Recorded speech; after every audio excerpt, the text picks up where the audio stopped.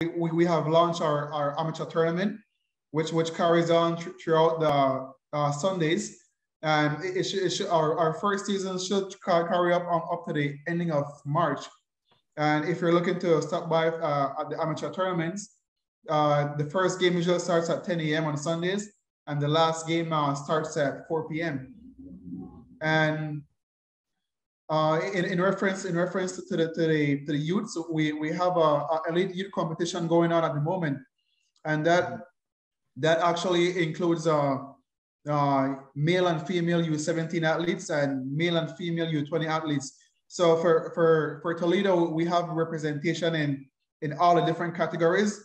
And in reference to the youth tournaments, we actually have the athletes competing in their zone and out their zone. So as for example, this weekend, Toledo actually is actually playing.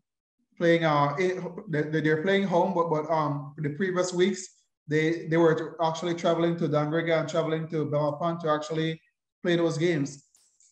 And as you can see, we actually have sports going on for amateurs, for the youths, and we also have grassroots as well.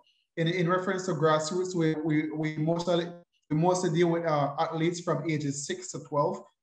6 to 12, and basically the whole idea of it is to actually teach them the basics of football, you know, and to actually have fun whilst doing that.